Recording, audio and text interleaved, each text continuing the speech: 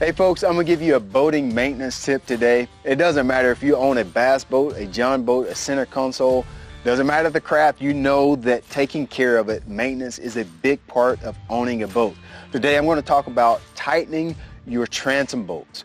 Where your motor is mounted to the transom of your boat is very important to check that on occasion. I'm going to walk you through how I check my mountain boats today. If you're looking for your transom mounting bolts, you can find them on the back of your boat right here. There should be 4 of them. The reason you want to tighten your transom bolts is pretty simple. In the same fashion that you would tighten the lug nuts on your truck or car, just with normal use, your transom bolts over time will tend to loosen just a little bit. So it's just always wise to check them.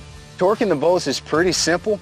If you're not comfortable working on your boat, it's always wise to take it to a dealer. You basically only need 2 tools to get this job done. I have a torque wrench and just a normal box-end wrench to use for the inside of the boat. Make sure you check your service manual to get the correct torque specs for your particular boat and for your particular engine.